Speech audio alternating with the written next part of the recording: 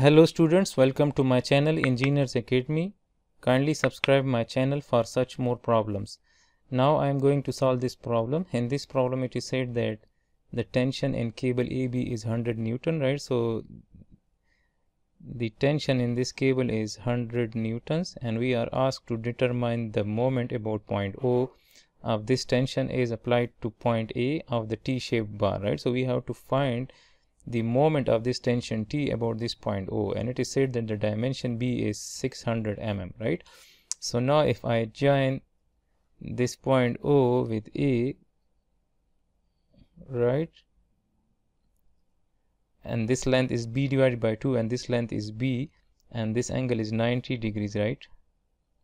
So now we can find this OA length by using the Pythagoras theorem, right? So this OA square, since this is the hypotenuse of this triangle, right, this triangle, right, so OA square will be equal to this B square plus this B divided by 2 square, right? So B divided by 2 square, and then we will take square root to find this OA length.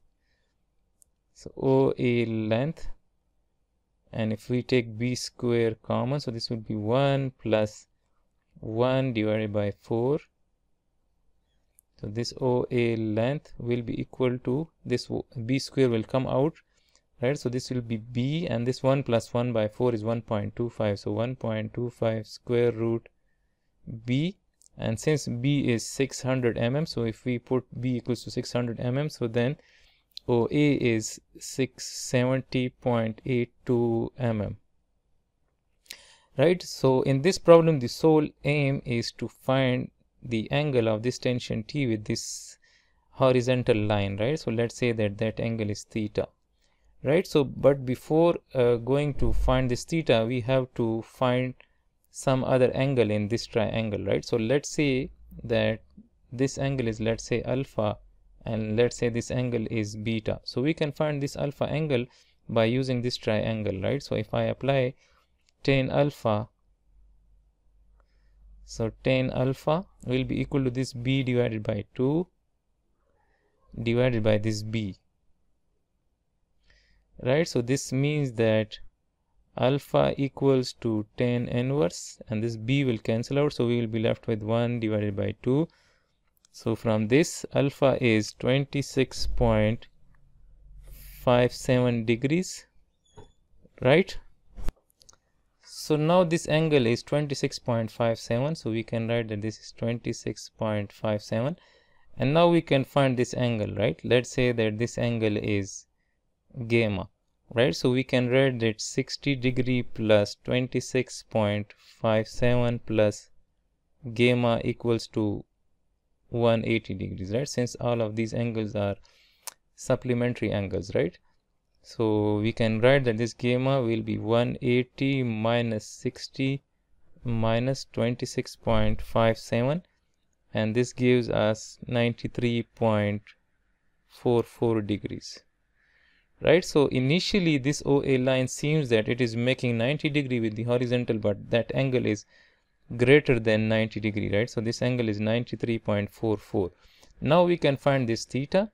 Since we know this OA length is 670.82, and we know this B length, right? So now if I apply Sine's law to this triangle, AOB triangle, so we can write that sine theta divided by this 670.82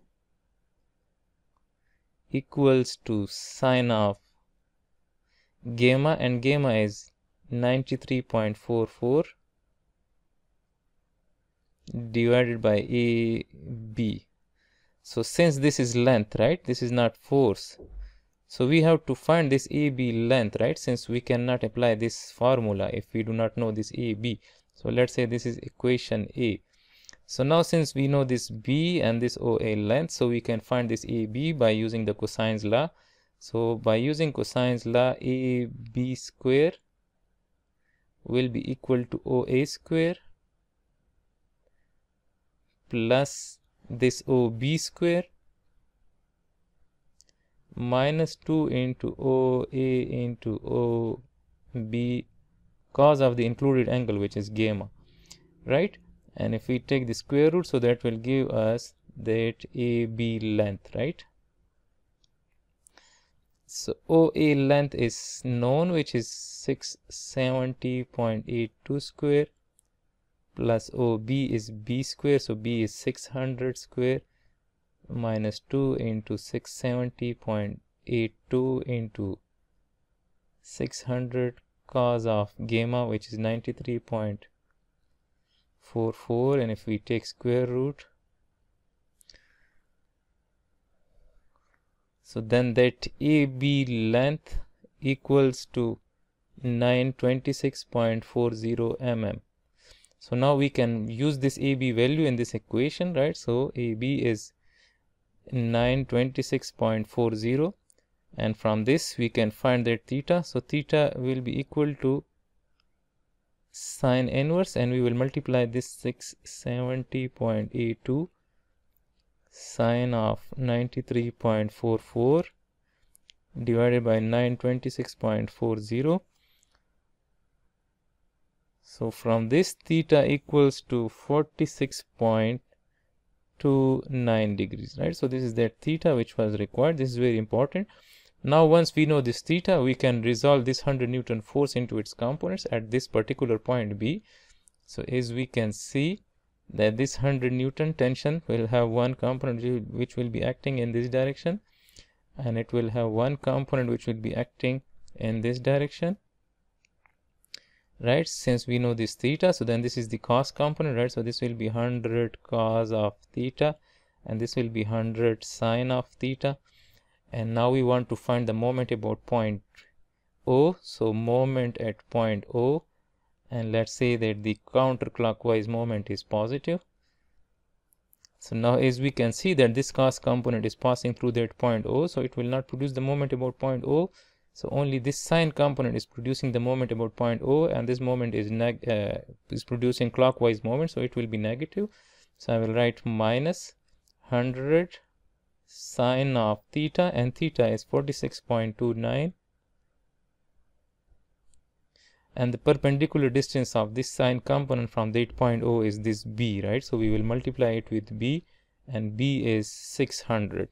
Now since this 600 is in mm, right? So if we multiply this, so this will give us the moment in Newton mm, right? So if we want to find this moment in Newton meters, so we will convert this into meters. So we will divide this by 1000, right? And now if we multiply this, so then the moment about point O due to this tension T is 43.37 Newton meter, right? So this is the solution of this particular problem.